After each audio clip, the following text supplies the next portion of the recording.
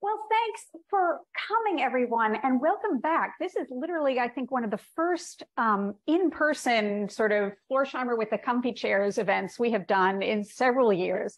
So I'm really glad to see folks on person. It is nonetheless hybrid, so we have folks who are listening in online.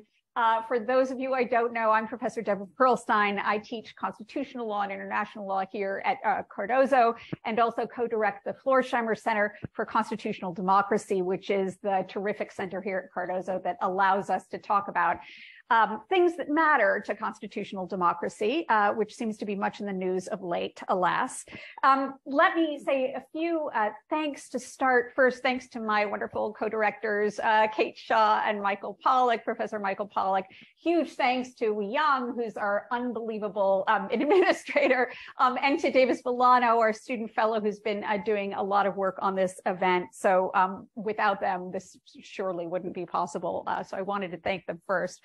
I should also say for attorneys, especially those of you joining us online or not, who are interested in receiving CLE credit for this evening, please record all attendance verification codes announced during the program.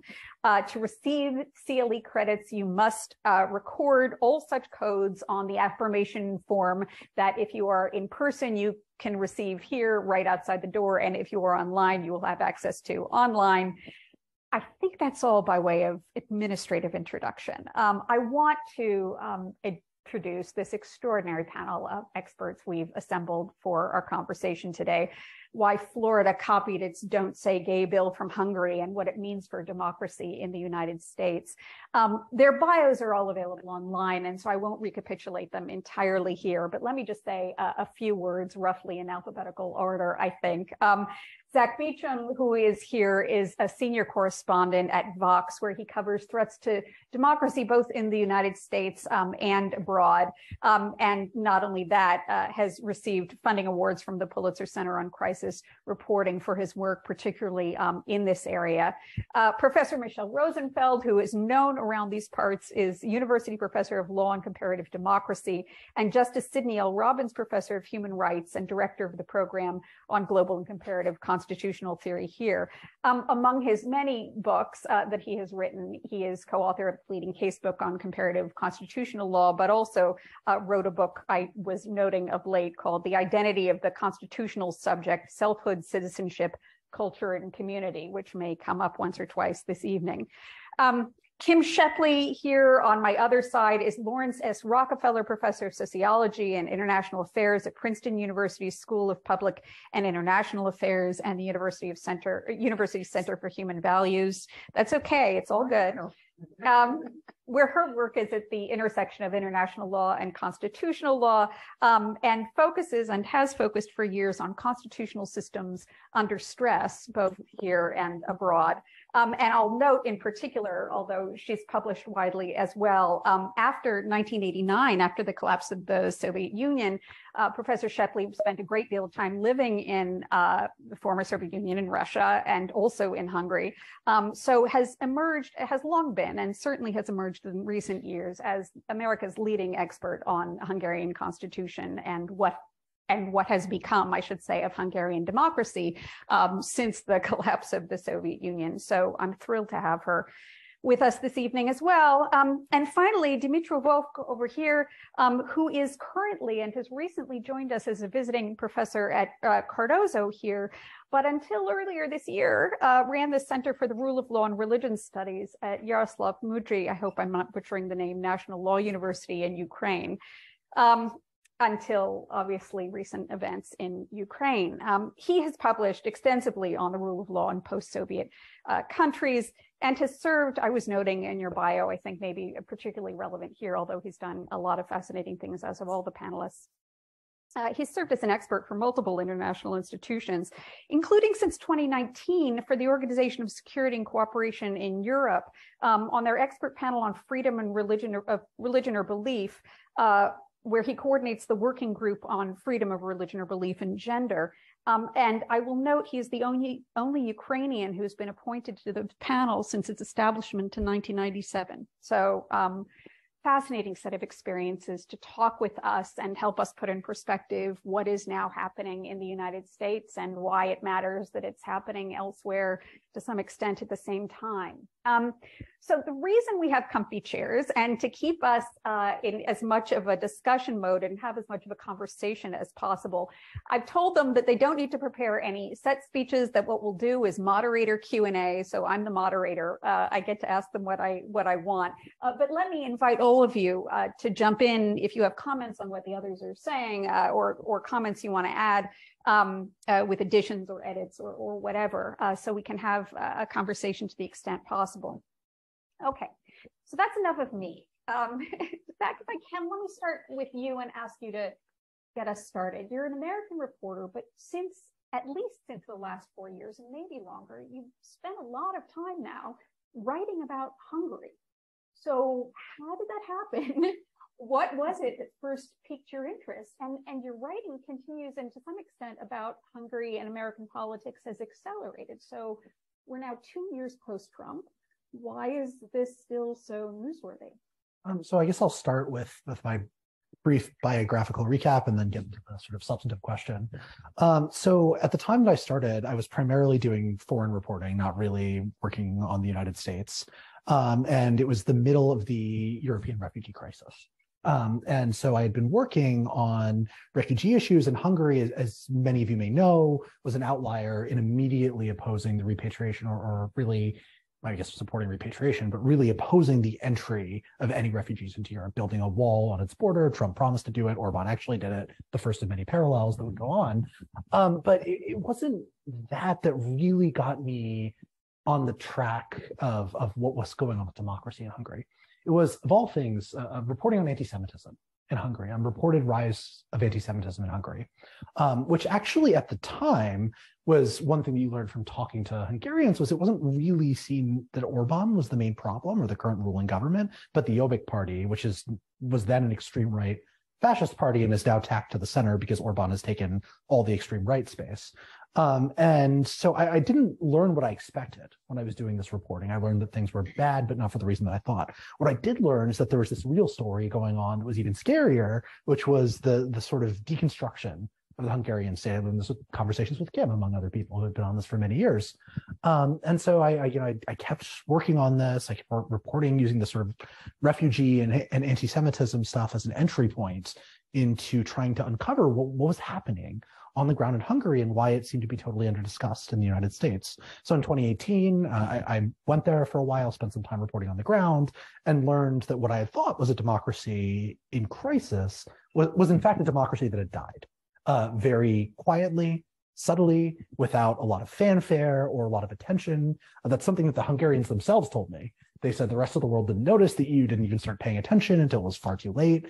And so there's this massive story about how a democracy can collapse functionally, can decline to the point where it's no longer meaningfully described as a democracy without anyone but a handful of country area experts really paying attention. And, a lot of the time what happens, speaking candidly as a reporter, you're trying to get Americans interested in what's happening in another country. And they're just like, why? It's not here. Like, why does this matter to me? And the thing that really worked about writing about Hungary in 2018 is that the entirety of the United States was one way or another concerned about where our democracy was heading. And so the parallels basically wrote themselves, right? Here you have a formerly center-right, or even at one point just sort of centrist political party that had swung to the extreme right and had used their control over government to dismantle the protections that allowed for democracy to function in a real and meaningful sense. And we can get into the nuts and bolts, I'm sure Kim, among other people on this panel, will, as to how exactly democracy has been weakened in Hungary. But what's driven the interest since was trying to understand where the US is going. Right. And now in 2022, I'll say this briefly, is the story has changed a little bit. It's not, drawing out parallels for my audience about what might be similar between the United States and Hungary. It's that the American right and the Hungarian right have now become openly admirers of each other. There is a real no longer sort of sub rosa, limited to a handful of weirdo, far-right, self-identified integralist Catholic academics, right? It is now a very explicit admiration club between the leadership of the Republican Party from Trump on down and Orban, leading, sort of influencing Trump, and vice versa, right? There's a symbiotic relationship for mutually advantageous ideological reasons. Primarily, I would say on the Hungarian side, but I think because of a dearth of intellectual imagination among the center field of the Republican Party as to how to theorize where the party is going. And they've figured out, or they've found a model that really has attracted a lot of people in the party infrastructure and in the party's intellectual world. And so when if you watched CPAC, which is the big conservative conference in the United States, Orban was the rock star this year. His speech in Dallas was standing ovation. Everyone packed the room to see him. That would have been unthinkable 4 years ago. No one at CPAC would have even known who Viktor Orban was. And so that, to me, the explicit linkages are the future of the story, and why, especially given what's going on in American states, why we really need to pay attention to Hungary. So terrific. And let me ask you one follow-up question, just to set the stage a little bit. I mean, you wrote an article earlier this year called "Ron DeSantis is Following a Trail Blazed by a Hungarian Authoritarian." You meant that literally, is that? Yes, I did. And so this is also kind of a funny story.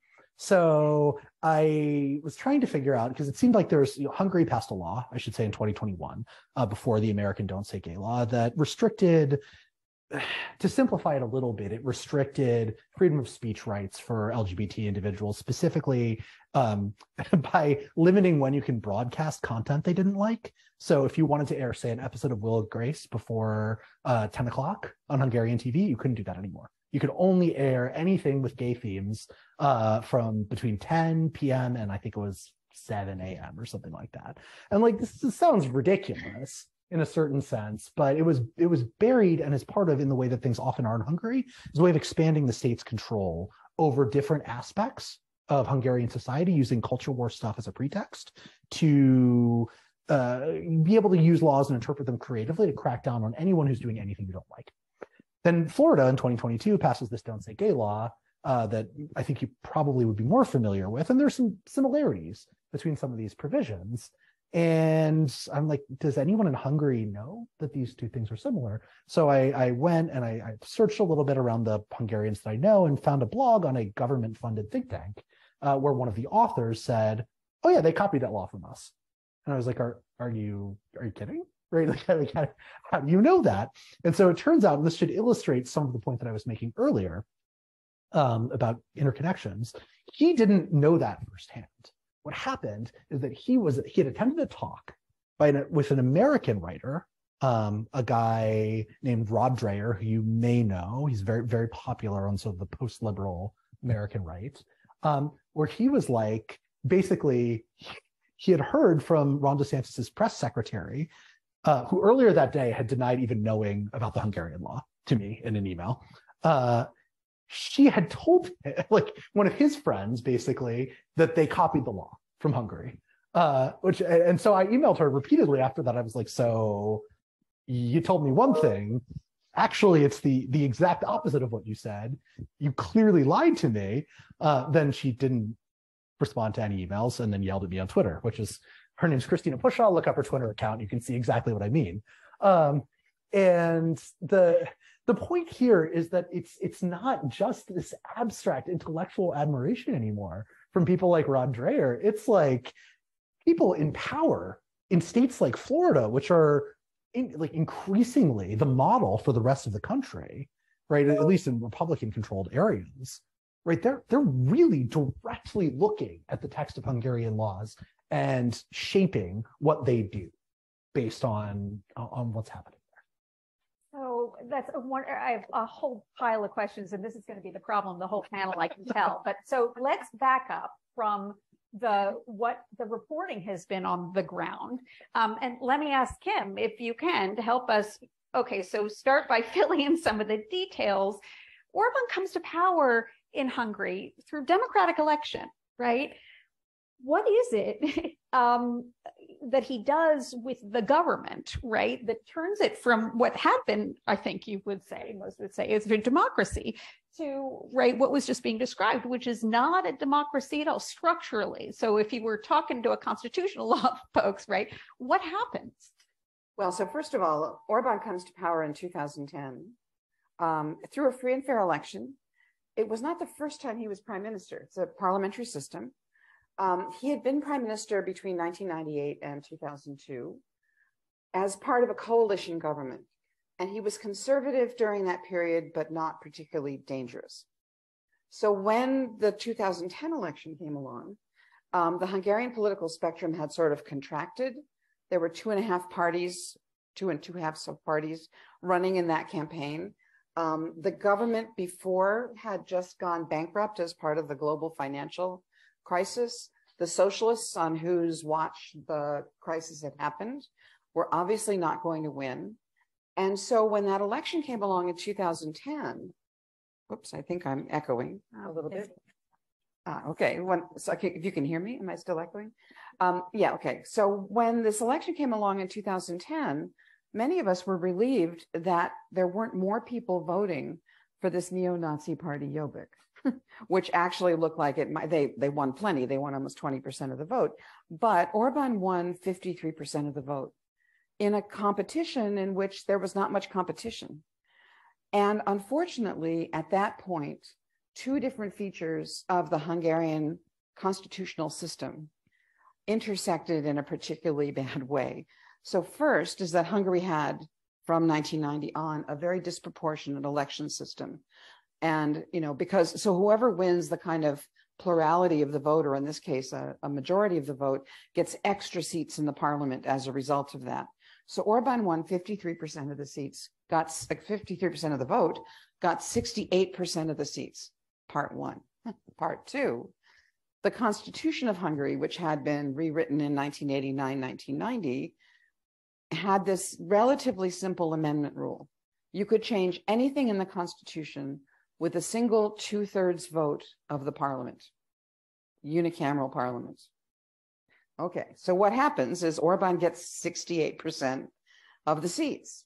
He can change anything in the Constitution, and he does 2 things right away. So the first thing he does is his people amend the Constitution on a party line vote to remove the clause in the Constitution that says you need a 4/5 vote of the parliament to write a new Constitution.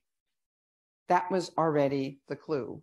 Some of us realized, oops, we're in for a wild ride here, because you knew he was going to rewrite the whole Constitution. And the second thing he did was he got his parliament to obediently amend the Constitution to cut the size of the parliament in half. Now, why would you do that? The parliament was pretty big. It was almost the size of the US Congress for a country that's smaller than New York City in population. And so they cut the size of the parliament in half. Even some of the opposition people went along with it. And what it allowed Orban to do was to have 2 important advantages. One was that he could go to all of his MPs and say, half of you will not be here after the next election. If you want any chance of getting, of running on this party ticket, you will vote for everything I put in front of you. And the second thing he could do was gerrymander the entire country because they had to redo all the districts. And that was the secret to what happened next. So Orban, and one reason why I'm glad to be talking about this here, Orban and his whole circle all met in law school, and they're all lawyers. And this was the most technocratic legal revolution. What you'll know if you read the press, except for Zack, but if you read most of what the American press has written about Orban, it's all of his culture war stuff. It's partly Orban knows that if you build a statue to a raving anti-Semite, of which there are many in Hungary's past, the entire, liberal population of Budapest will run over and protest at the statue and not notice what's going through the parliament. So it's almost always a clue that something bad is going through the parliament if they're putting up a statue to a raving anti-Semite, okay? So, and not to diminish the risks of anti-Semitism, but just to say that after you learn that Orban launches culture war stuff just at the moment when he's consolidating power, then you'll know that every time he does that, you should be looking at what's on the agenda of the parliament. So what Orban did was to rewrite the Constitution. So by 2011, they had a draft that emerged out of a closet somewhere. Nobody still knows exactly who wrote the Constitution. It was followed by thousands of pages of laws. I mean, there was a fire hose of laws that his parliament just obediently passed. And I would go there and interview some of the members of parliament and said, so what's in this law? And it was clear that the people who introduced the law had no idea. What Orban had done was that he'd been out of power, he'd been prime minister once before, like I said, between 2002 and 2010.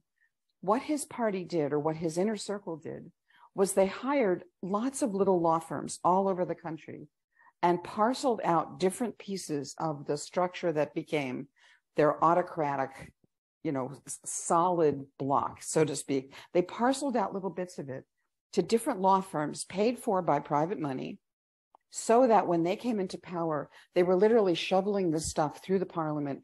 And what it was a brick by brick construction of an autocratic government. And it was disguised in a couple of ways. One was by the sheer volume of laws that were being passed. Most people could not keep up.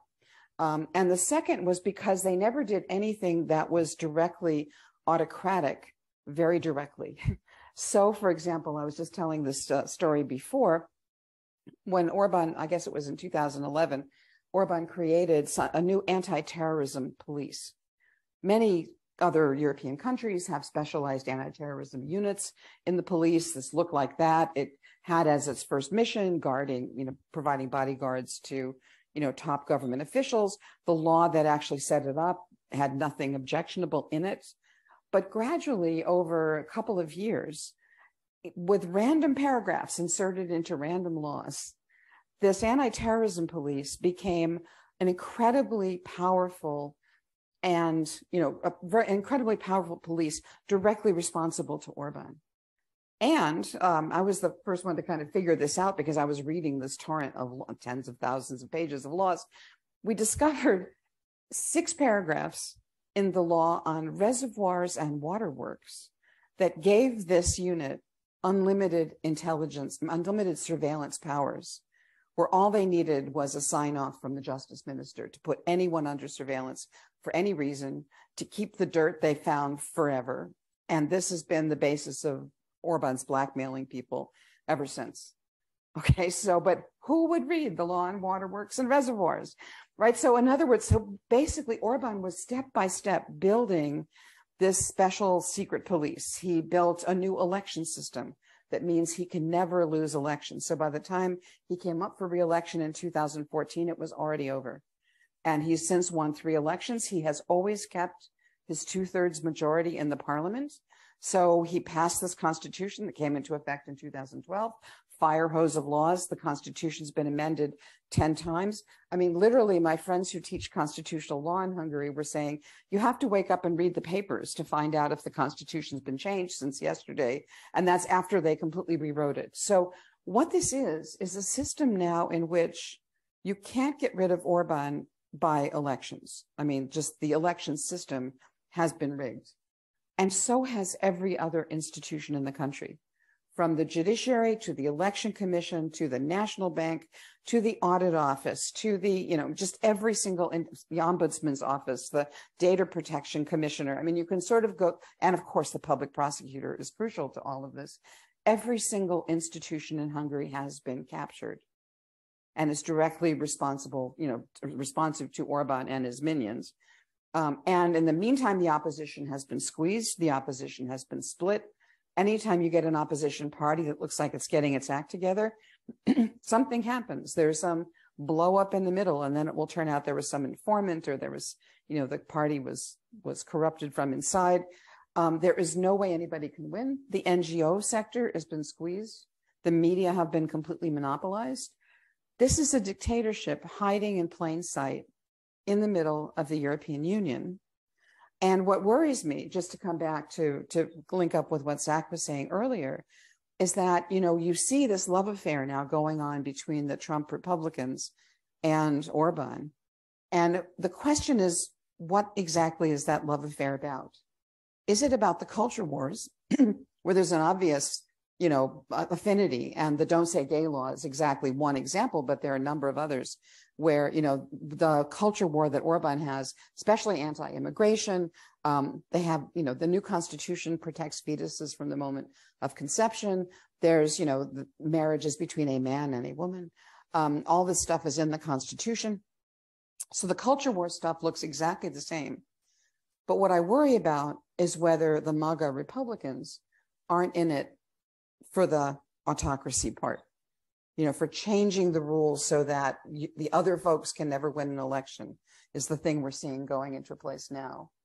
And toward that end, and I'll end here because this is a long story that could be longer, what Orban has done is to realize that his success as an autocrat depends on having international allies. So actually, just this week, they're setting up this new think tank in Brussels to try to influence the European Union. But they've also set up this thing called the Danube Institute in Budapest, which is this think tank for English-speaking aspiring autocrats to go and learn directly from Orban's people. Dreyer's been through this. Danube Institute is actually... That's where I got the tip from. It was Thomas Orban at the Danube. Oh, right, exactly. It's run by John O'Sullivan, who was a former editor of the National Review. So there's literally now this institution that is trafficking ideas back and forth. And so my worry is that, it's like come for the racism and stay for the autocracy, right? And so what I'm worried about is that the culture wars become a distraction from, serious, but a distraction from this autocratic consolidation of power through law, which is why I'm looking out here at a bunch of law students. You guys have got to be the front lines of resistance to this, right? Because only you are going to be able to see the ways in which laws lock down power so that it can never leave the pair of hands that wrote the laws. That's the danger that's coming. So, thank you. That's a lot. And I want to come back and especially talk with everyone about the relationship between the levers of power and what you were calling the culture wars. But it is actually, because this is centrally relevant to what's going on in the United States as well. But on this, let me turn to Michel, if I can. So Orban himself has used the word illiberal to describe sort of his constitutional agenda in Hungary. You've written in some of your work that he's engaged in what you've called a project of populist constitutional identity formation. So what do you mean by constitutional identity formation in this context? And what kind of constitutional identity is it that Orban and his party are trying to establish? Okay, if I may start, however, reacting to what Tim said. One crucial difference, I don't disagree with any word she uttered. I want to supplement this by saying that one huge difference between Hungary and the United States is that to change the Constitution of the United States, as the students know, you need 2/3 of both houses of parliament and 3/4 of the states. So right there, you have a problem. The other comment, which is related to this, we had for a long time, although the war in Ukraine has changed that to an important extent, a parallel system of movement towards autocracy in Poland. The Kaczynski-led movement in the right-wing, much more Catholic and focused in Poland than in Hungary, but similar. But the main difference between the two countries is that in Poland, the Law and Justice Party does not have the means to amend the constitution. So they've realized, for instance, the revamping of the judiciary to get only friends of the government in judicial positions. But in Poland, they've done it unconstitutionally.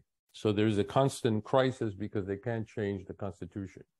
By the way, in the United States, to the extent that we're moving to anti-democratic tendencies, arguably those are also largely unconstitutional. So that's one important difference. The second important difference so far is that, and Orban has been very proud of this, is that he has said, this is not an authoritarian dictatorship. This is a democratic and liberal democracy.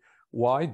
Have you ever seen me kill or jail a journalist? No. Why not? Because all his friends bought the private press.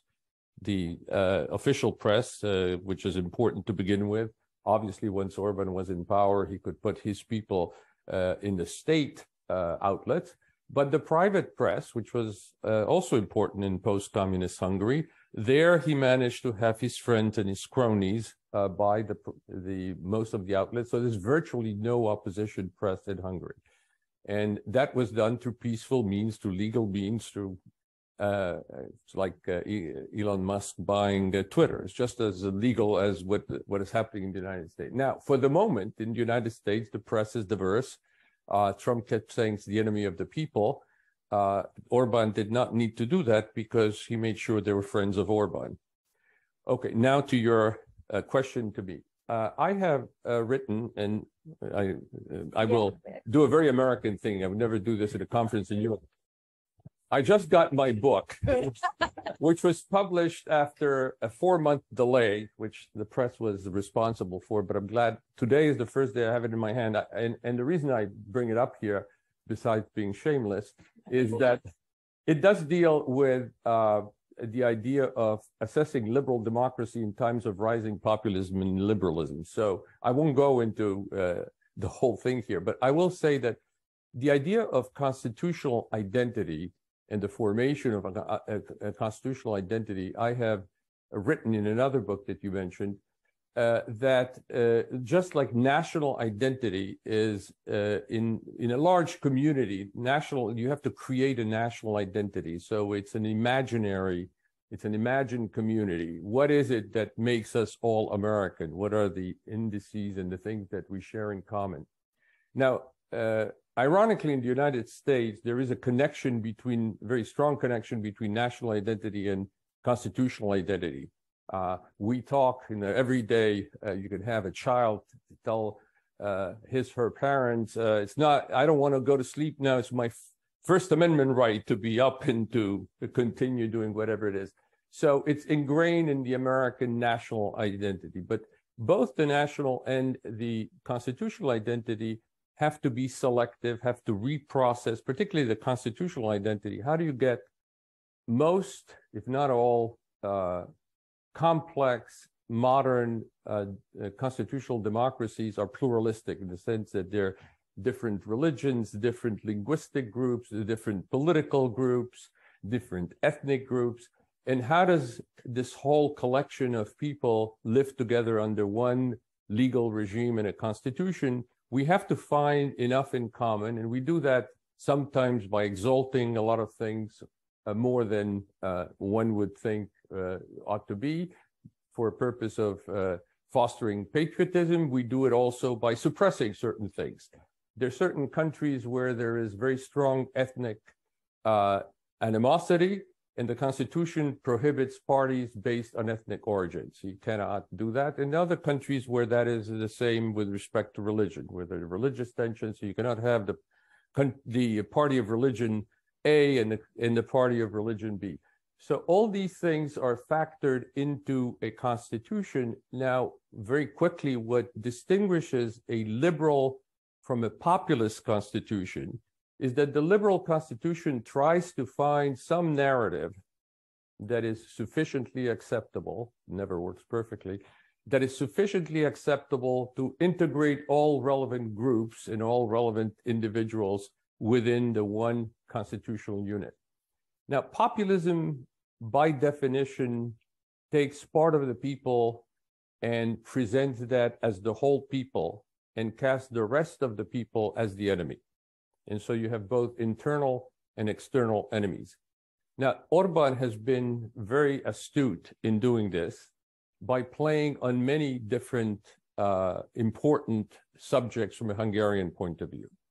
So one of it, when he went against immigration, when the whole rest of the European Union was accommodating the Syrian immigrants, he reminded everybody of the Ottoman occupation of Hungary, from, I think, beginning of the 16th century to late 17th century. Hungary was occupied by the Ottoman Empire. If you travel to some cities in Hungary, like the southern city of Pécs, it's full of the architecture of the Ottoman period.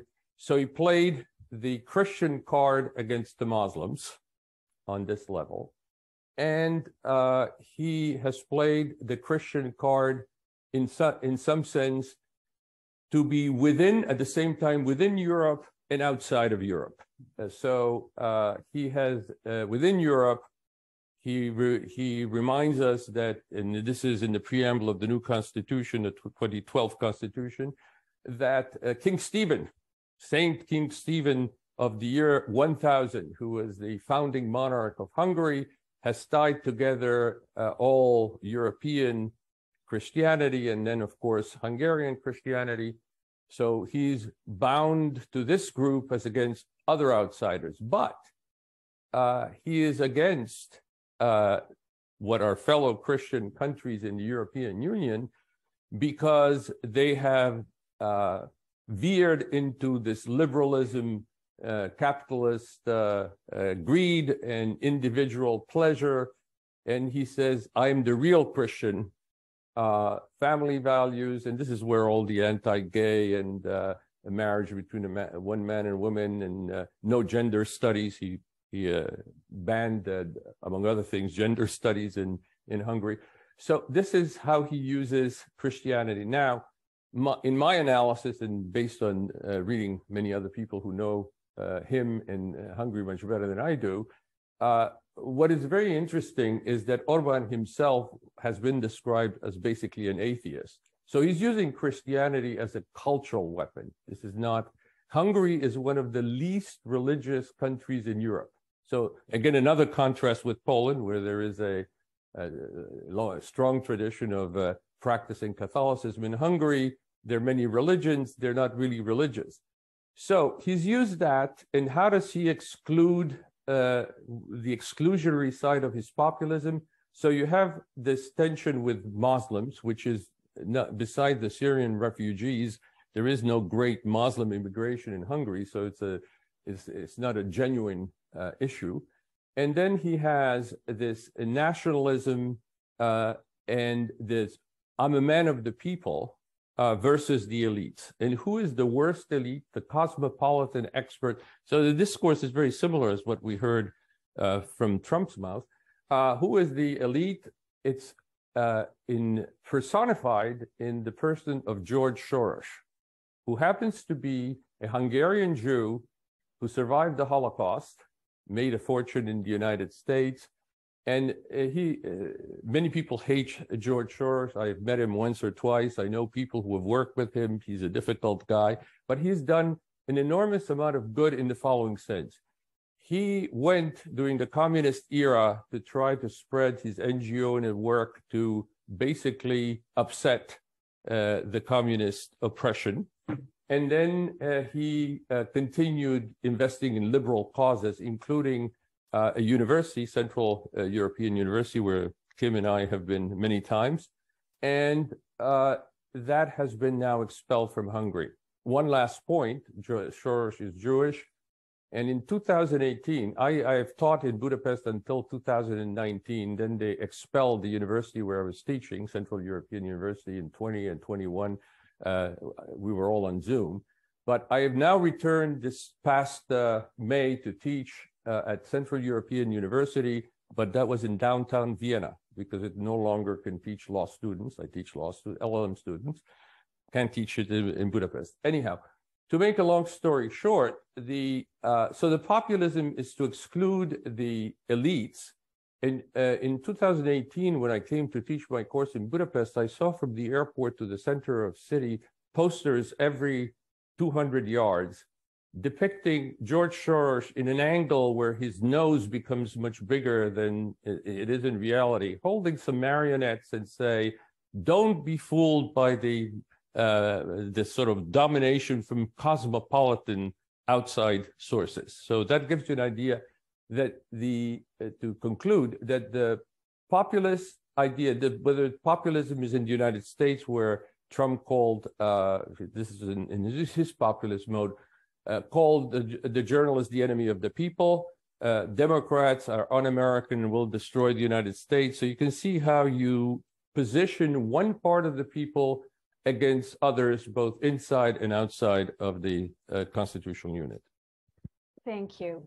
Okay, so I want to get Dumitru in the picture, and there's sort of two themes that we'll have to figure out. The relationship between, number one, whether Hungary is a meaningful, not only comparison, but influence in some sense on US politics or other countries in the area. And the other is the relationship between the sort of political change on the one hand, the structural change on the other hand, and this cultural agenda, which is, you know, as described in Hungary, sort of certainly anti-immigrant, anti-Semitic, enormously anti-LGBTQ, and sort of identity politics, constitutional identity politics. Ukraine is also a post-Soviet, right? Like Hungary, like Poland, also becomes independent with the fall of the Soviet Union.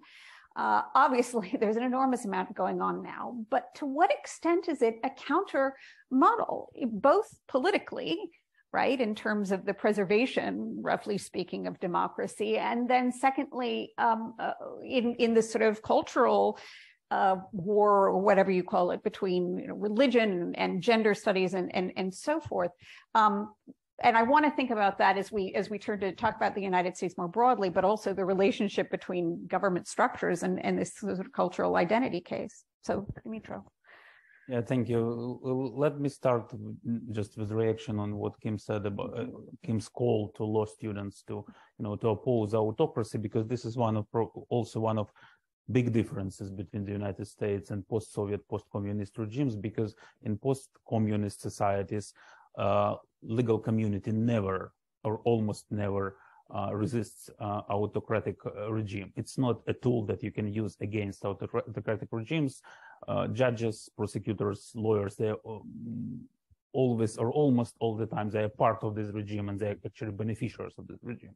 So yes, it should work here in the United States, I believe, but it won't work anywhere in Eastern Europe, and especially in post-Soviet area.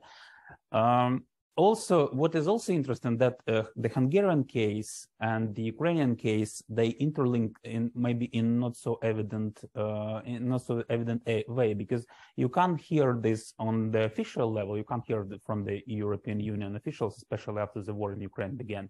But in formal level, for example, on academic conferences, the concern about Ukraine's membership based on the Hungarian experience is very well articulated, especially from Western European specialists, because they said that, okay, is it the plan that we will accept Ukraine and you will follow the Hungarian case? So Orban could be satisfied, could be happy, because he does affect the whole region, especially the European Union neighborhood, because this Hungarian factor is always on the table during the negotiations between European Union and prospective members.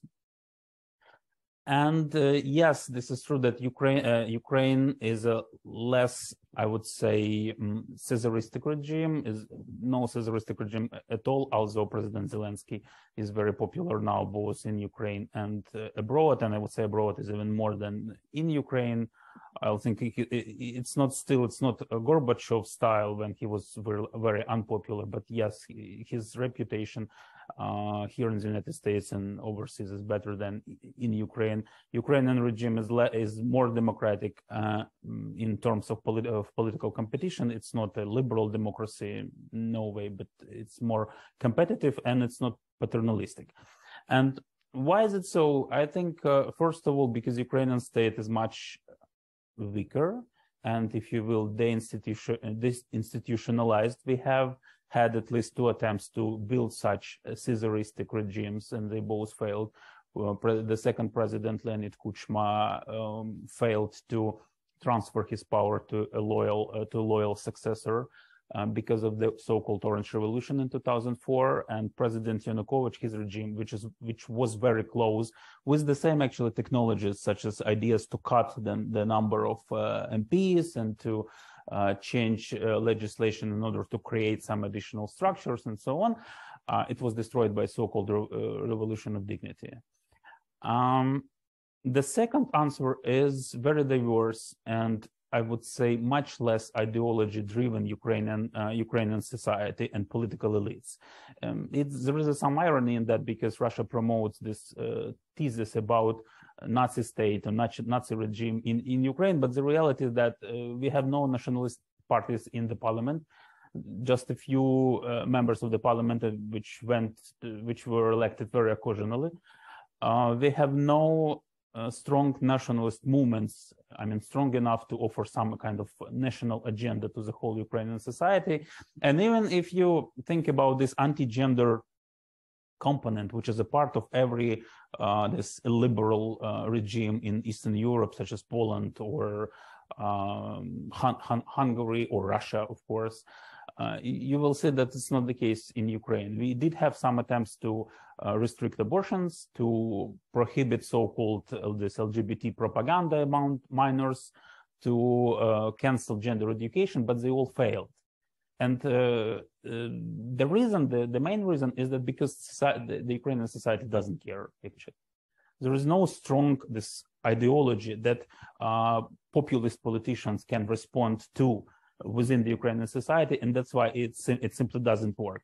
And the phenomenon of President Zelensky and his political party, the servant of people, it's one more proof, because there is no ideology in this party at all. The only feature that unite all these members of the parliament is Zelensky himself.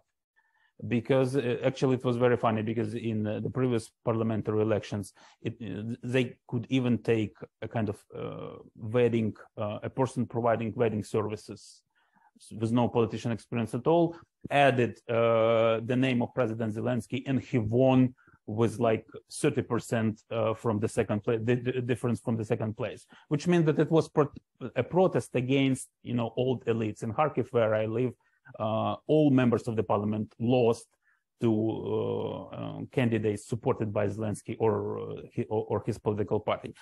And again, if you compare, maybe not with Hungary, but with other post-Soviet countries, we don't have, for example, such phenomenon as anti-extremist legislation, which used for example, by Russia, by Central Asian countries to target religious minorities in order to preserve some traditional religion or some traditional ideology, and actually to fight both against religious minorities and secular people, because there are these funny stories when, for example, in Central Asia, universities do not accept documents both from women in hijab, but also from women in too high skirts, if you know what I mean. So it's not about religion, it's about this patriarchal conservative ideology, which could rest on religion, but could rest also on something different. And this, I would say, pragmatic or even cynic approach of the Ukrainian society is enforced by its diversity, because we have this splitting line within Ukrainian society with respect to history, historical memory, political preferences, religious preferences, language, and so on and so forth. And it seems to be very difficult to build Orban-style legal and political system in such terms. And while Russia or Azerbaijan, maybe to lesser extent, or Central Asia countries were successful, in Ukraine it simply doesn't work. And if you don't have this like strong ideology in the ground of these regimes, it looks like they just kleptocracy, and they won't be stable for like a long period. The third answer is that Ukrainian is quite poor to create a paternalistic regime. And the situation actually in Ukraine is quite opposite, because I would say that all governments, they has become more and more kind of neoliberal, in the sense that they try to transfer as many as possible social obligations to people themselves. The funniest example is that, for example, our judiciary system is funded by up to 60% by trial fees, judiciary fees, the fees that you pay in order to bring your case to the court. While in Europe, the normal level is 8 to 10%, which means that in Ukraine, people actually fund the judiciary, their right to fair trial by themselves, at least for 60%. And finally, also, intuitively, I think that, of course, European integration plays much more significant role in Ukraine than in Hungary, because Hungary is already a member of the European Union, and Ukraine is trying to be a member of the European Union, which means that the influence of the EU, of Western government, especially now when the war is going on, is much more significant, and which means that you can't build an authoritarian regime and get some support from the Western state. So all in all, it's not a sort of intentional developing a counter model to Hungary. It just very different social context and very different political system. So that's hugely helpful. Let me do two things. Number one, I have to do something administrative, which is to say that for those attorneys attending today who wish to receive New York State CLE credit for our program, please record the following code: Florida 64Z. It sounds like a license plate. To receive your CLE credits, you must report this code and any others we give on the affirmation form. Again, Florida 64Z, Florida 64Z for your MCLE credit. Okay. This actually brings us, though, to a wonderful sort of moment where we get to have a conversation. And let me propose a hypothesis about the relationship between the sort of hyper populistic agenda, which is the sort of white nationalism that we've been describing, that has worked in many of these states but not others, and the sort of political attacking independent institutions, removing checks on power, gerrymandering elections. Right here in the United States, there is a significant minority, I think it is fair to say, judging by polling results, who believe strongly in this sort of Christian nationalism agenda, the sort of anti-no gender studies in universities agenda, and so forth. It's a significant minority. In order for that faction of the US population, right, which is otherwise a liberal, little l liberal, more like the Ukrainian society, to prevail politically, majoritarian democracy doesn't work, right? If you want to retain power, if you want to achieve the sort of social cultural goals that you have, and you are a shrinking minority in an otherwise democratic country, your only alternative is to move away from democracy, right? Okay, so this is a hypothesis. Now, is that part of what you're seeing in the attraction? And then let me just also open the conversation to the sort of broader, the broader panel as well. Is that the relationship that we're perceiving, or are these just separate and they happen to feature in common ways? So I'm struggling with this right now. I'm working on a book on this topic. Great. On exactly this topic, on the nature of anti-democratic political impulses. And so I've been reading a lot of classic historical criticisms of democracy, across cultures and different societies. One thing that I think is basically, sorry, before I get into it, the answer to your question is yes, but, right? It's like, yes, that's true, but it's a lot more subtle than it is often made to be. And so I want to get into the subtlety now, which is that, classically, when people criticize democracy, they just criticize democracy. They just say it's bad, right? Like, democracy is not good. It delivers bad outcomes. It's an illegitimate form of government. It, depending on what era you're talking about, it steals the divine right of kings and the Catholic Church. It foments disorder. There's some constancies throughout anti-democratic political thought across time and space. Specifically on the right, which is what we're talking about here, right? There's a consistent view that democracy threatens hierarchy. It threatens established social orders that work fairly well. It causes social chaos and destabilizes, peaceful settlements in the way that society is operated, and it creates it creates threats and tensions between groups. Right? It allows the best way to put this. It destabilizes the position of groups that have previously enjoyed certain privileges in society, and not just like financial privileges, but socio-political ones. a sense that they are represented in institutions, that it's their faces that are on state money, that it's their holidays that are celebrated, on down the list, the things that make up and constitute people's sense of what it is to live in a country that is their own. But those arguments shifted over the course of time, right? And what you've seen is as the legitimacy of differing political systems suffered various different kinds of hits. The collapse of the divine right theory of monarchy, the failure of fascism, the collapse of various different communist regimes. The ideological space for explicit non-democratic politics has shrunk to the point where very, very, very few countries, almost none, right, claim to be non-democratic, right? You have the Democratic People's Republic of North Korea, right? That's the actual name of the North Korean state. And because we live in a world where people are seen as the source of legitimacy, we have a society, a global society in a certain sense, where people and governments are not willing to rest their theory of their own support, of their own identity on anything other than some kind of, even if attenuated, democratic basis. Why does this matter for understanding what's happening here? Well, this has been true in the United States from the beginning, right? One of the things that's really interesting in comparative context is because for the reasons that Michel was just describing, the American national identity is fused with our democratic constitutional identity. Even anti-democrats in the United States in the past who represented mainstream political institutions, supporters of slavery, segregation, the South when it was Jim Crow South when it was functionally a one-party state. All of these people describe themselves as defenders of liberty, freedom, and democracy. That's how they understood themselves.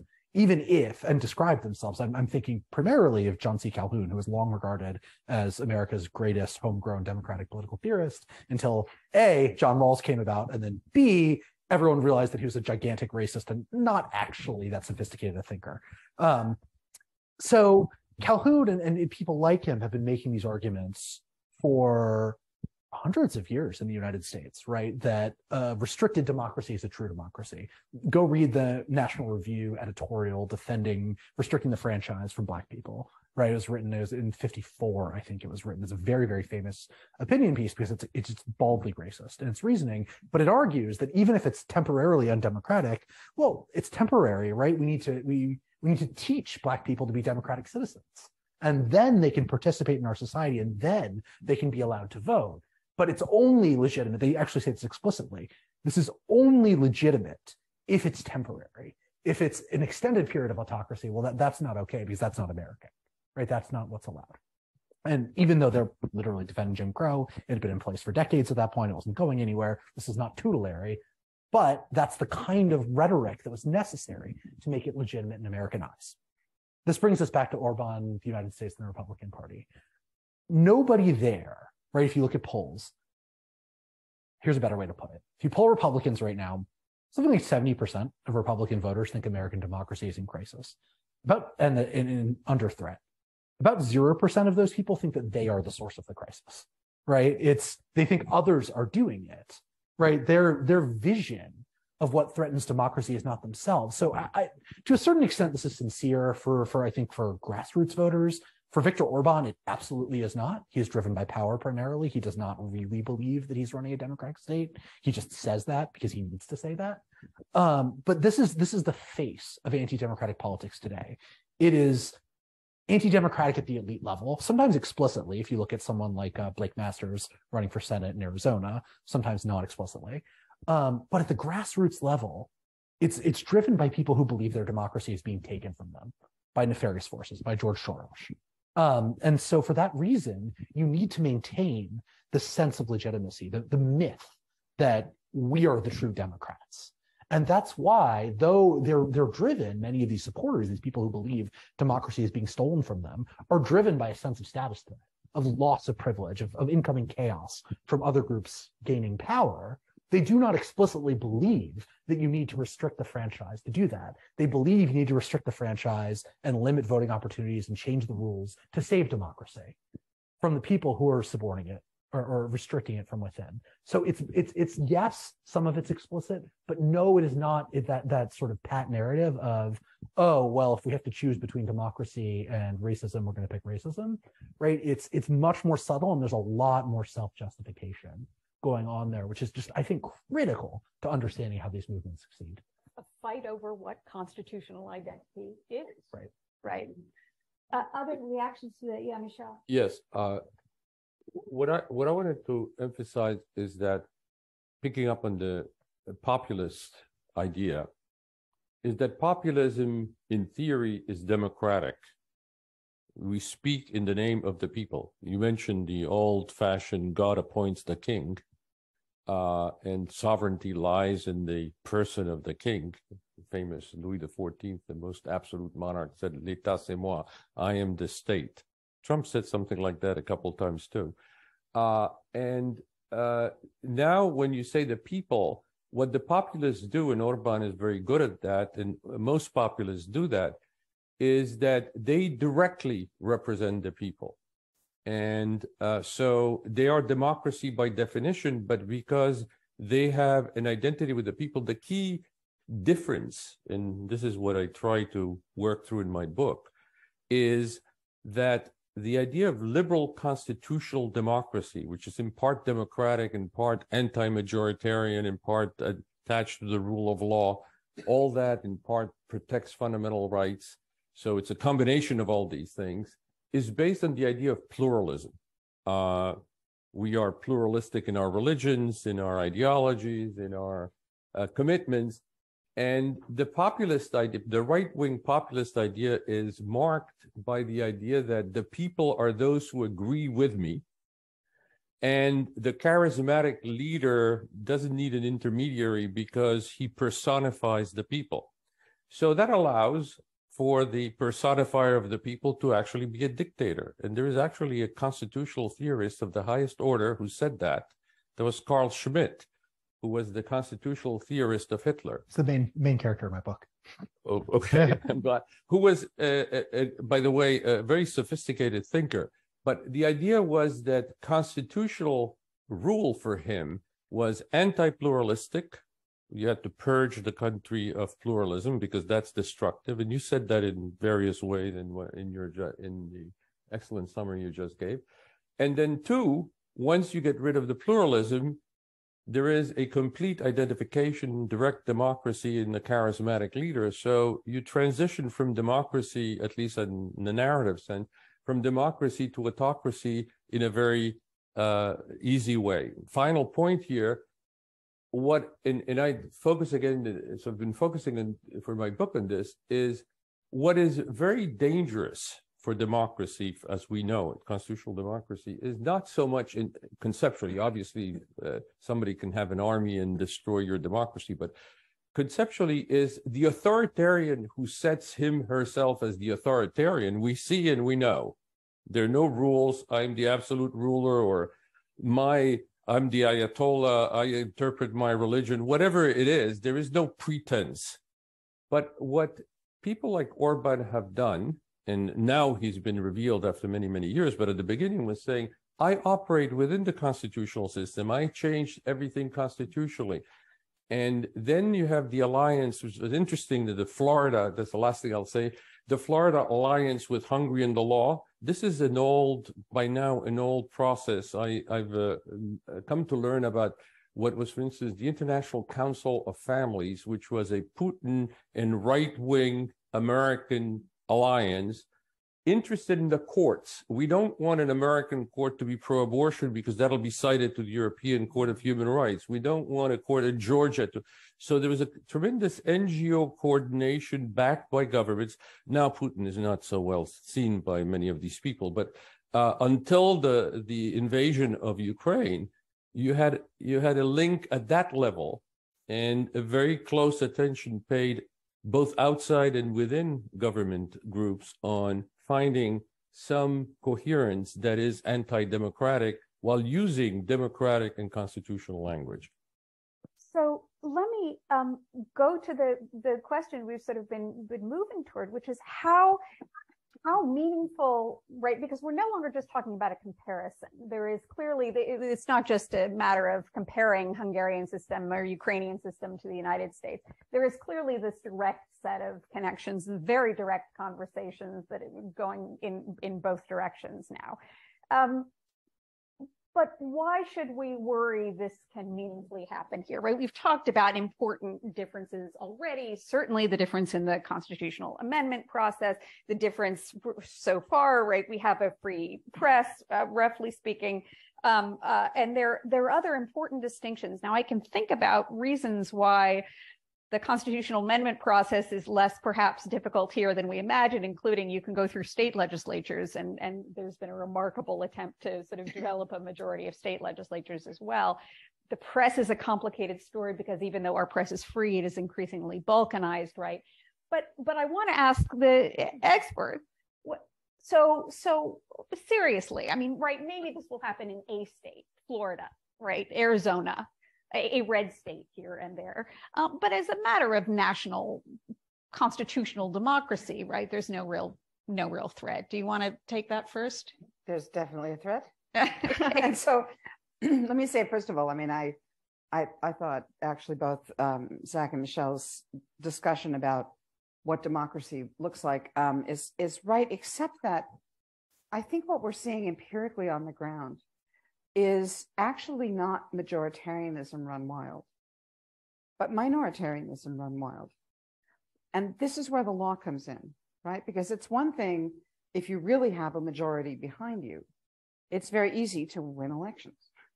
And what we're seeing both in the US and what we saw in Hungary was that you can only win elections with minority support with the help of law, right? And so when Orban was redoing his electoral laws, part of the point about this gerrymander was that when he was up for re-election in 2014, he won 43% of the domestic vote and 96% of the districts.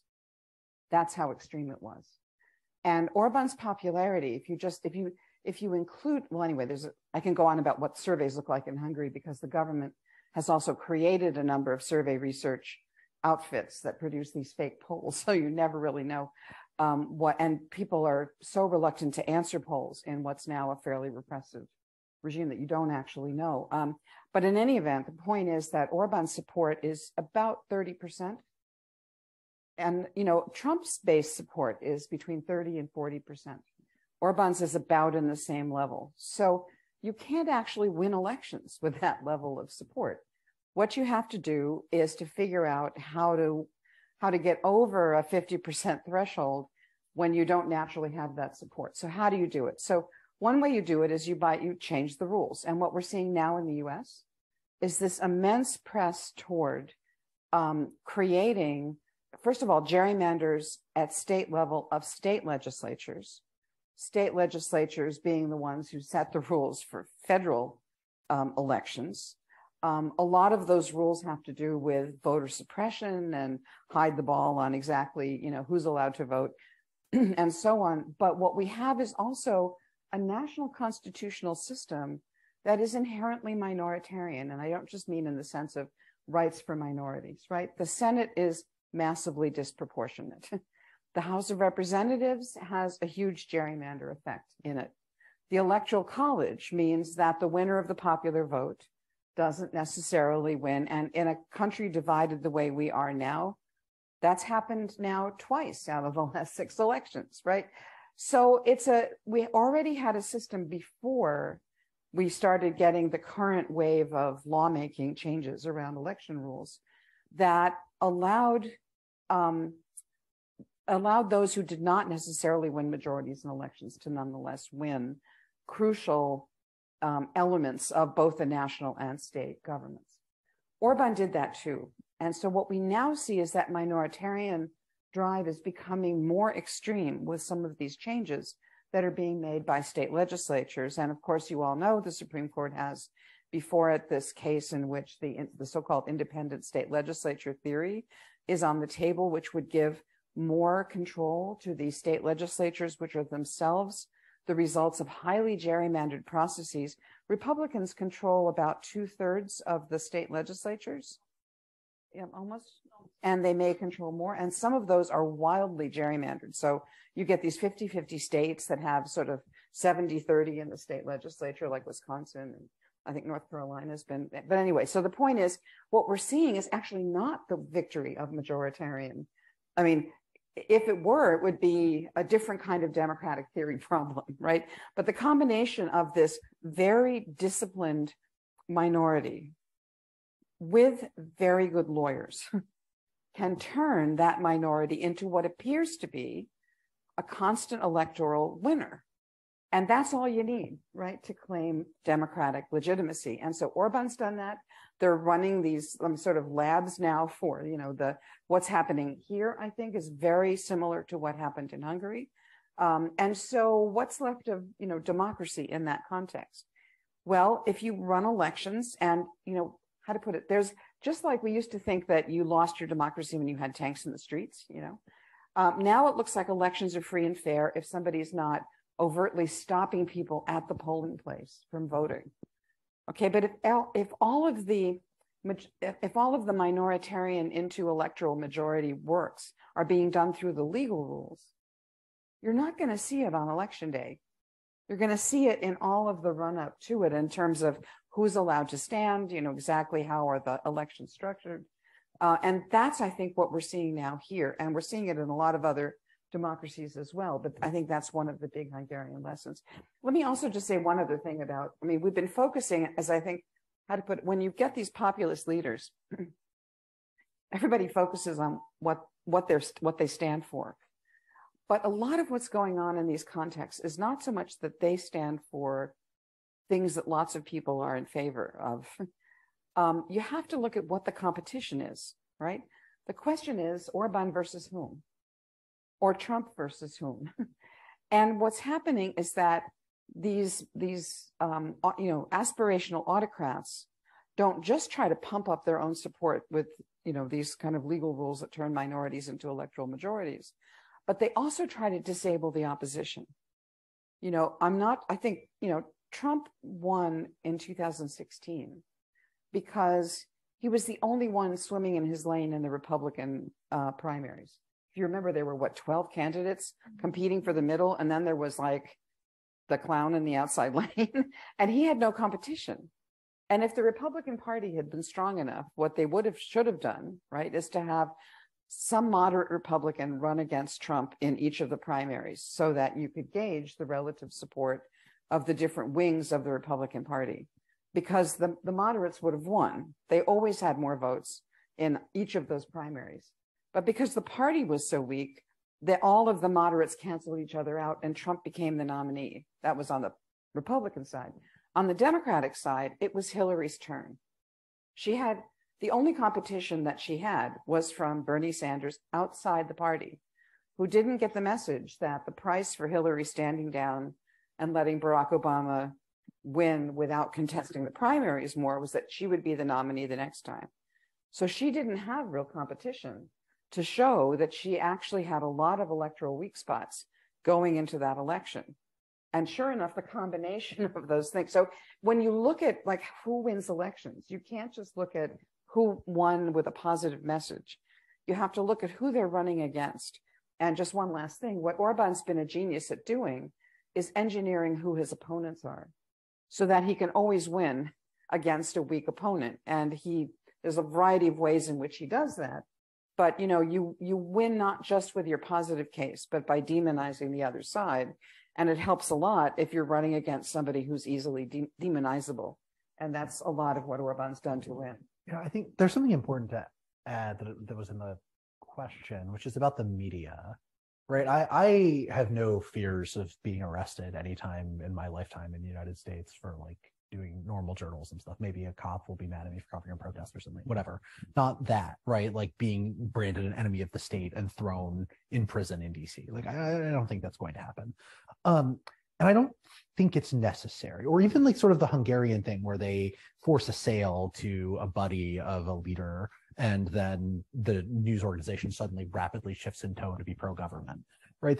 I don't think that's in the offing in the United States. It's very, very, very difficult. Twitter notwithstanding. Yeah, I mean, it's not, Twitter's a whole different weird case, right? It's one rich guy who basically just wanted to run his favorite social media platform, and we have billionaires who can do that. But what worries me about the United States and about the replication of the role of information in the Orban model of authoritarianism, right? Which is to convince a critical mass of people that the lies that you were telling are true, right? That's what it does, right? That's why he needs to have such, especially in the countryside where most of his support is, to have basically a hegemonic control over the media. Nobody can read anything unless you're very, very internet savvy, right? That's opposition friendly or even in contact with reality. In the United States, you don't actually need that to convince your supporters of something radical. Really what you need, and this is a real just general problem with the level of polarization that we have, is there's just immense amounts of disgust and hatred for the opposing political party, right? And there's asymmetry in how that gets manifested, right? You have just a much higher prevalence of conspiratorial thinking, of delegitimizing beliefs on the Republican side due to the media ecosystem for a complex series of reasons that are not relevant to this conversation. But what you do have is a world in which there are hermetically sealed information bubbles that outside information cannot penetrate, things that disrupt the narrative of that.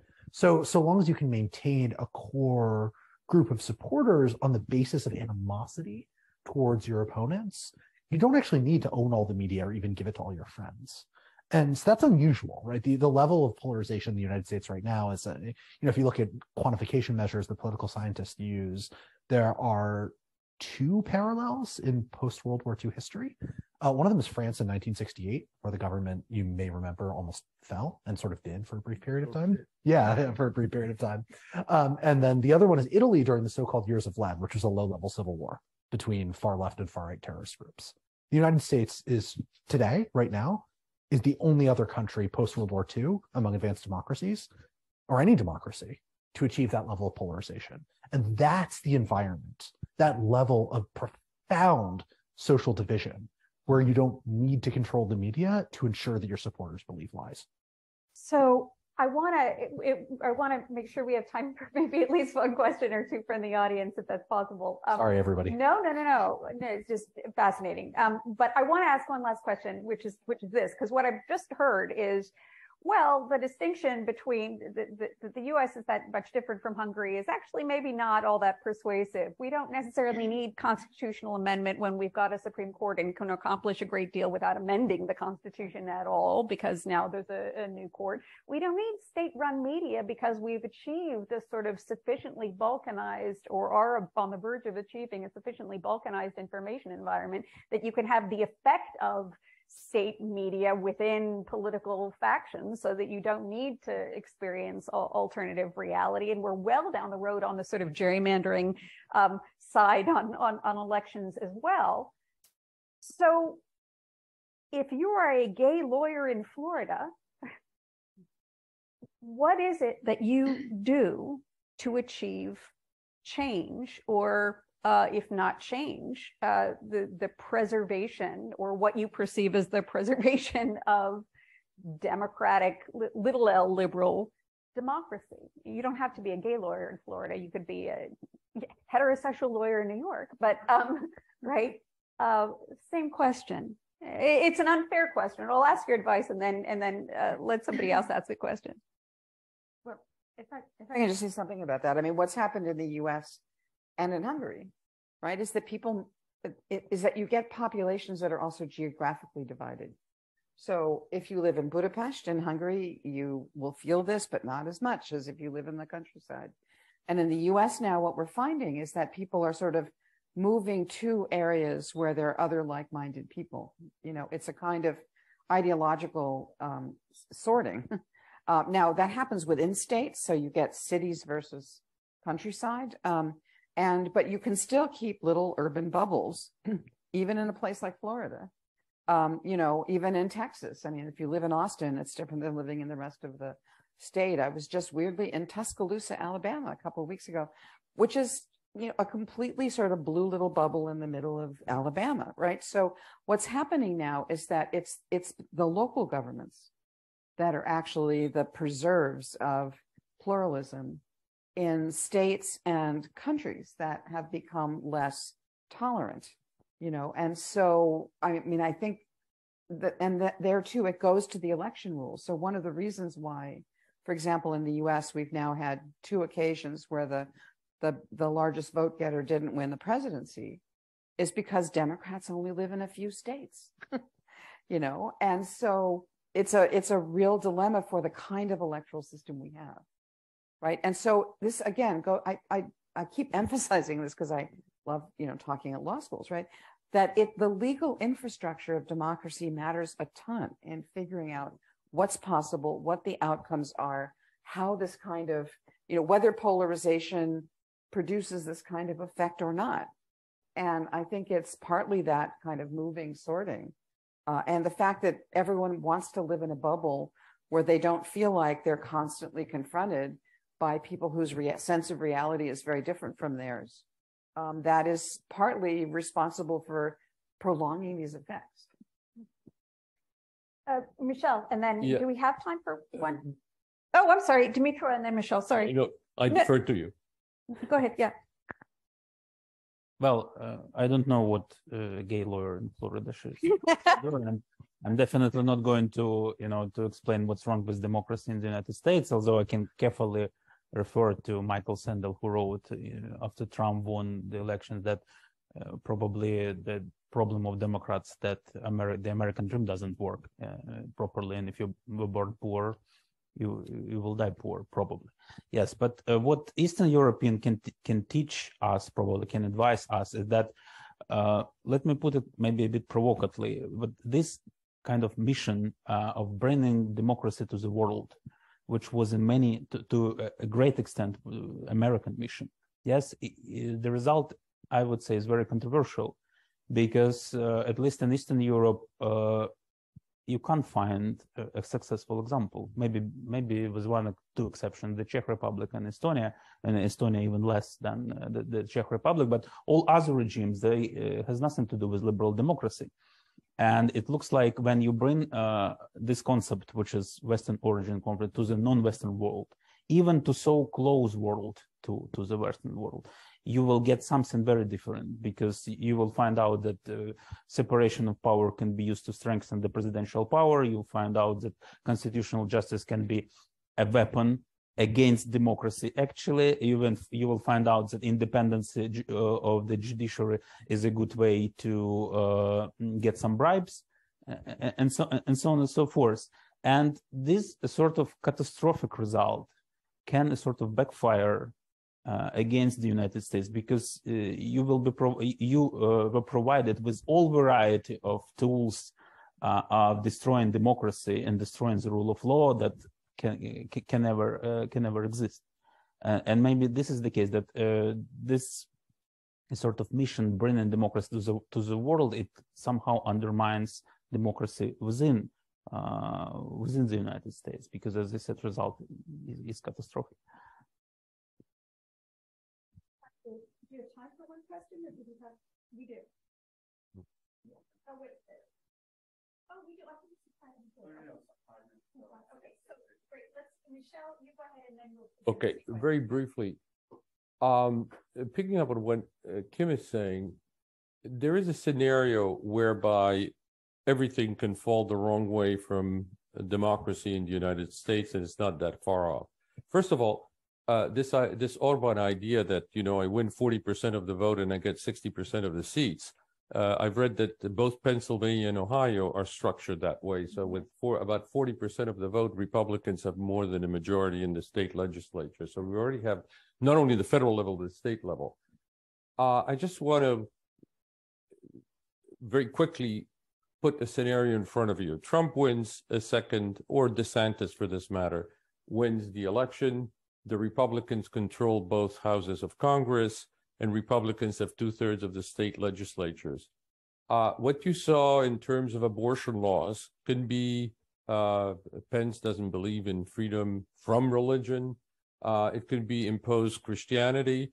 can be a real white supremacist agenda. All this is quite conceivable and is not just a nightmare out of nowhere.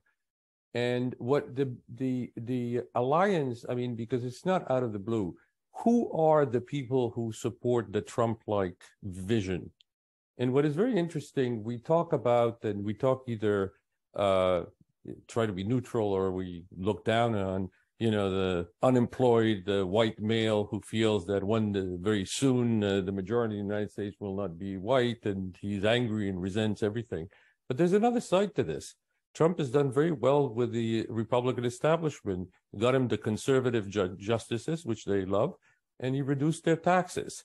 So there is an alliance here of some core, not all of them, and people like the Cheney show us that there is still resistance in some deeply committed Republicans, but there's an alliance between some core Republican values that were mainstream and this new movement, which is populist and resentful and protectionist, et cetera, that it's not that difficult to see that it would totally undermine democracy. Now, where is the judiciary? And there are questions about this now. It held in the 2020 election, I would say the two heroes were some of those Republicans like in Georgia who did not buckle under, and the judiciary. But is that going to be true in 2024, 2028? There could be a confluence of circumstances which should make us quite uneasy about that. Can I just say one really quick? Yes. I want to get to questions too, but actually my worry about having the hat trick, right, of Republicans controlling all branches is that will never end, right? Which is to say, once you have that much legal control over what the rules of the game are, you can make sure that there is never a possibility that anyone else will ever win. That's my nightmare, because that was what happened in Hungary. You know, again, the culture wars were the cover, but what was happening under the surface was that power will go into a set of hands and never leave. And so I get worried that people are too distracted. I mean, the culture war stuff matters, right? Because it has victims, because it's terror. I mean, you know, we need to worry about that, but we can't take our eye off the ball, especially as lawyers, because when this comes, that power will be locked into a particular set of hands, it will happen because the rules of the game have been changed in a sufficiently technical way that only the lawyers will see it at first.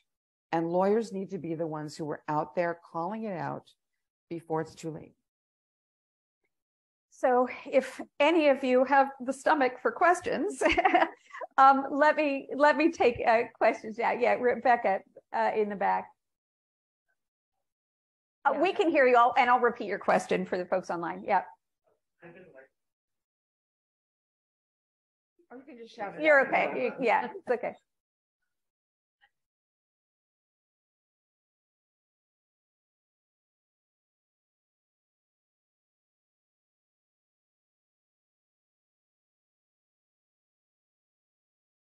So Rebecca's question is about terminology. We've been using the word populism. We've used the word liberalism to some extent. We've talked about authoritarianism, but Rebecca says, why don't we call this fascism, for example? So we can talk about those terms and definitions, but there seems to be a broader, I guess, implication of your question, which is it's important what we call it, right?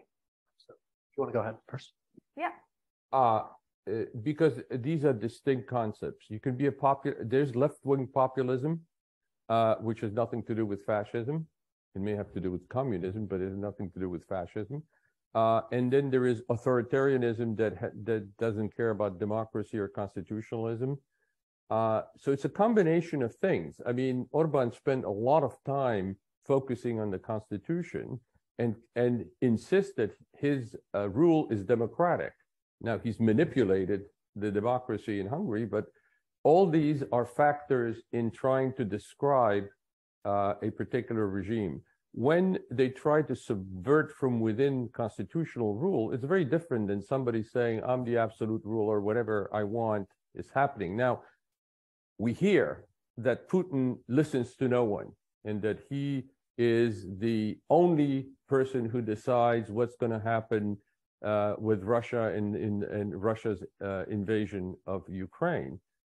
This is pure, if that's the case, it's pure authoritarianism. Now, there is a constitutional court and a constitution in Russia, but it appears from what we read in the press, in the American press, that all that has now become totally insignificant. So we can't say the same thing about Trump's America Part 1.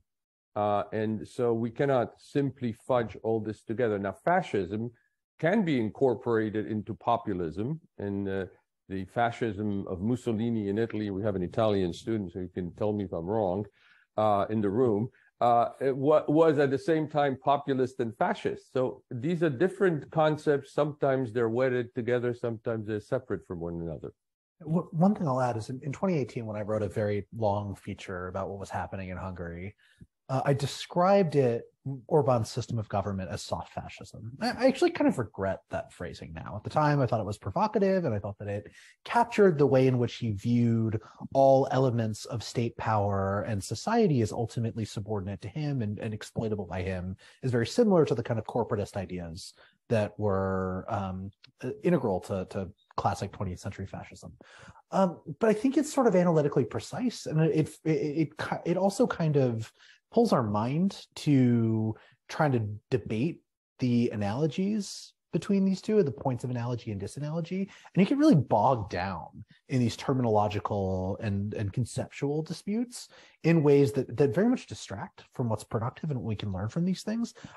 Instead of sort of trying to categorize the essence of these political movements and say this is fascist or this is not fascist, I've started trying to see points at which we can learn from the example of fascist movements in the past, where there are useful analogies and disanalogies between them on a case-by-case basis. So I think looking at the role of violence in fascist movements and the relationship between violence and elected political power is really helpful in understanding something like January 6th.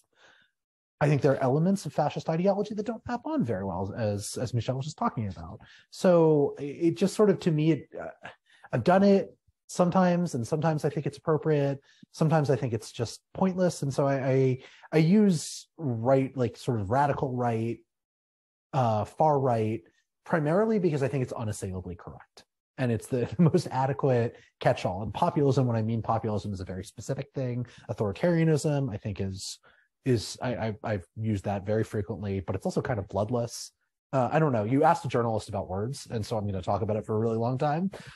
Word choices are it's what we do, but there are times and places for these different terms, and I think fascism can be appropriate and also cannot be. Can I say something really quickly about this? So, so everybody who writes about this is struggling with the categories. Here's a reason to not use any of them. Part of it is that this generation of autocrats knows the last generation of autocrats, right? And a lot of the words that we get, like fascism or authoritarianism, come with historical baggage, right? There's a regime type that goes with them. We will not see those regime types again because the current folks are eager to disguise themselves as Democrats, right? They will come dressed in different clothing. They will come with slightly different rhetoric. And if you tell them, here are the 6 things that make you a fascist, they will stop doing 2 of them just to avoid the label, because they read us, actually. When CPAC met in Hungary, because Mr. Orban gave the speech in Texas, but CPAC went to Hungary, and Orban gave this speech in which he said, here are the 10 ways to reproduce my success. And one of them was spend a day every week just reading, which is sort of not what you expect, right, from an autocrat. But you know, Orban's really serious about this. These guys want to be, and they're all guys so far. These guys want to be. Well, that's true. Actually, Maloney, right? I have to change this. But you know, the point is that these new leaders want to be seen as popular Democrats, right? And so labeling them then gets into the war of labels. No, I am. Yes, you are. And what I would rather do is say, Hungary is a country where you can't change the government by elections. That tells you more than the label, right? Or where For example, we started with Zack's going into Hungary because of Orban's dog whistling on anti-Semitism, which he does all the time. Practically speaking, what Orban does is he divides the Jewish community. So there's a kind of mainstream, reform Jewish community in Hungary that hates Orban because he's rewriting history to remove all Hungarian responsibility for the Holocaust. In the meantime, there's this ultra-Orthodox Jewish community that is a total supporter of Orban's. And every time he's accused of anti-Semitism, he pulls out his Jewish council, which looks like the cast of Fiddler on the Roof, in case you want to know exactly who's behind him. And Orban comes out there and stands there with his ultra-Orthodox community, and they all say Orban's definitely not anti-Semitic. What he's done is he's divided the Jewish community. That's the crucial thing, right? There is no longer a unified Jewish community in Hungary. There used to be, there isn't now. So it's those kinds of tactics that I would want to call attention to. Do you want to call that fascist when Orban comes out and he's so overtly, and during Orban's last election campaign, he had Netanyahu come in and campaign for him, right? This is not your traditional fascism, right? So I think we need different labels, and I think we need to kind of stand back from the labels and look at what's happening, because these guys will do whatever it will take to confound whatever labels we have. And if we spend most of our energy figuring out the labels, we won't be spending our energy undoing or trying to work out in detail actually how they're doing what they're doing. Dimitri, did you have something you wanted to add?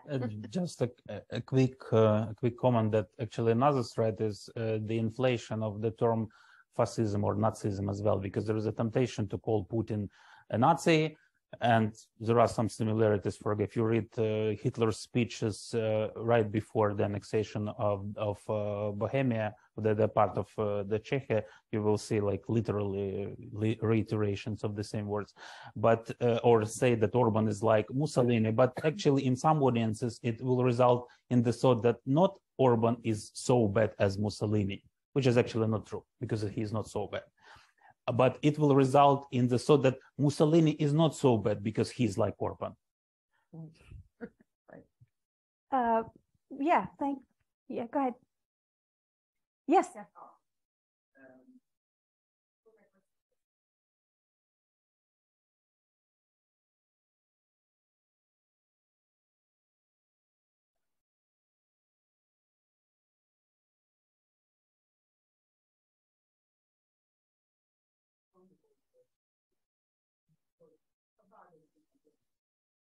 Allow them to allow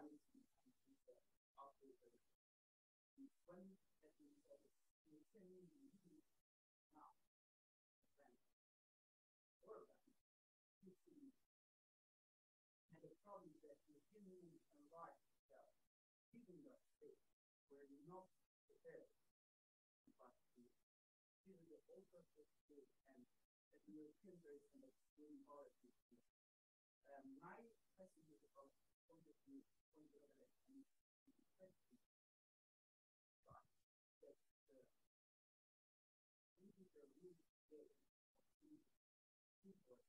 on and not the culture work. This goes in half, and sometimes it's not you can think with yourself, but think is a real thing what means in there. And my question is, I have seen the Italian now, the election there's so much part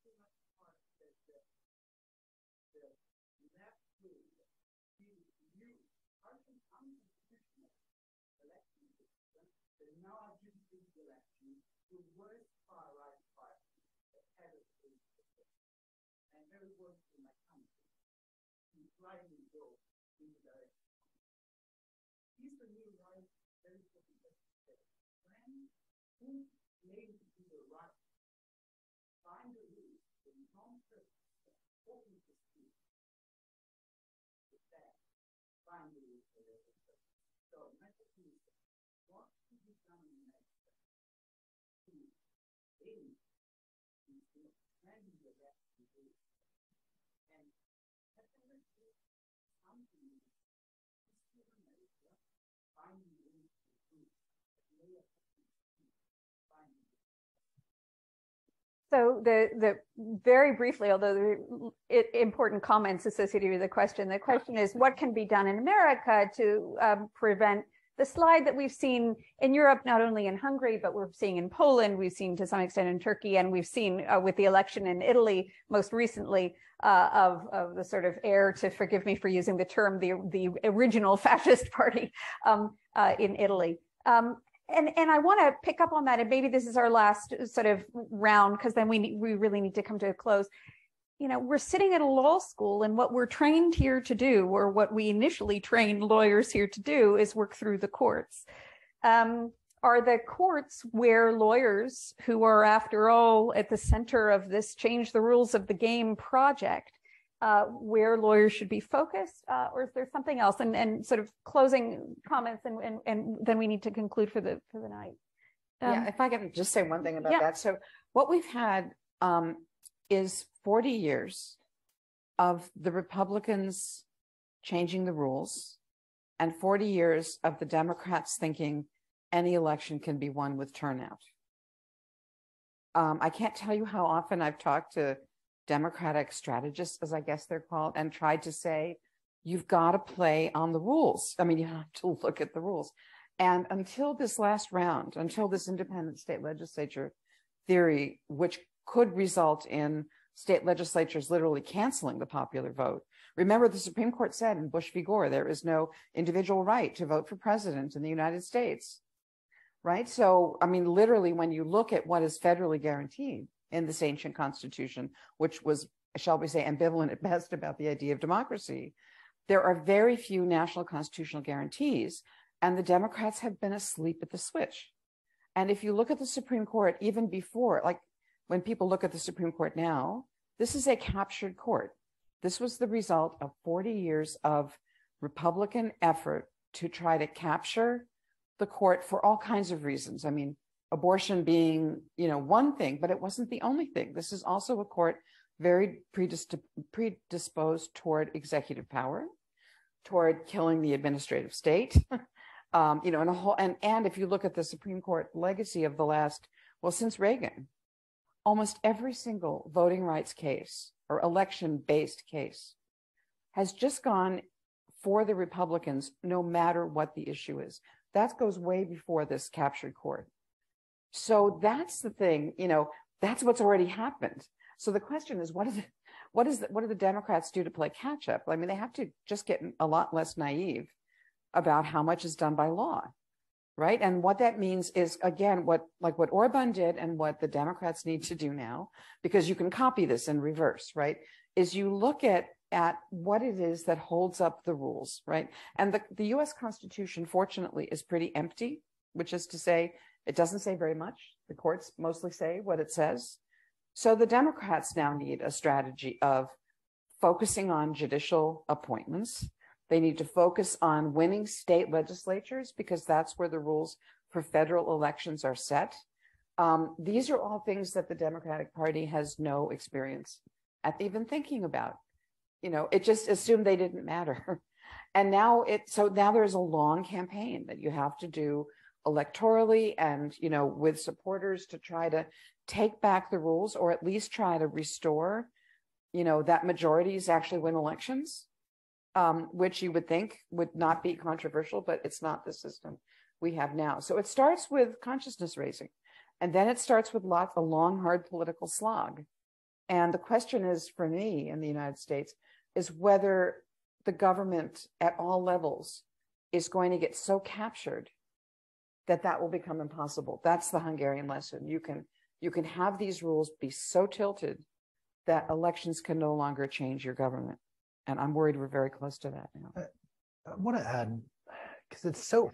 Last word, because then we really need to let these folks It's so easy to make this into a partisan thing where, like, Democrats are good, if maybe sometimes naive and stupid, and Republicans are bad.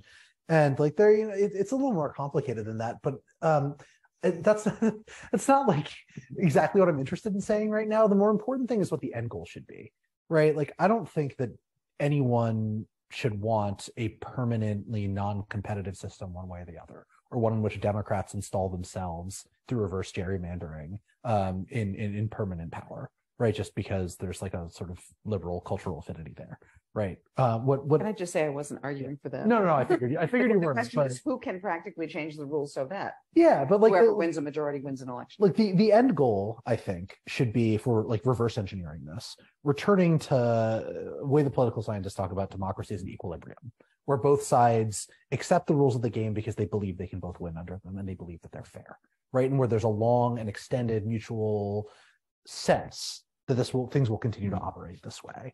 And how you restore that, there are a variety of different ways to do that, right? Like one of them is dealing with discriminatory voting rules, with gerrymandering, with stuff like that. Others are ideological, right? In sort of persuading people that there is a real threat to democracy and they need to act on it. Others are institutional, reforming the political system, maybe to open up, by changing the way that elections work. It used to be in the United States that you could have multi-member congressional districts, which would allow for greater competition and maybe even the emergence of third parties.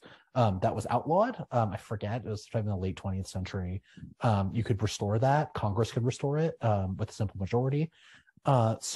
And things like that would move it away from the kind of extreme two-party polarization that we have right now and restore not only an expectation that both sides can win under the current rules in an equilibrium kind of rational actor model, but also a normative sense, a commitment to the idea that we need to stop breaking the rules so much because that's what we need to do to win. What some other political scientists call a sense of mutual forbearance, that we need to take some tools for changing the system off the table. To do that, to get to that point, I think you actually have to use some tools that might seem radical. But the end goal should be that, right? Should be making the system stable again and making it so that all the actors care about respecting the rules.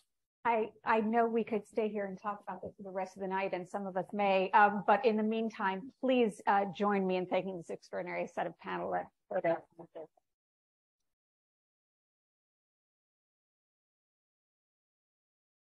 Thank you all, and we'll look forward to seeing you at another Florsheimmer event soon.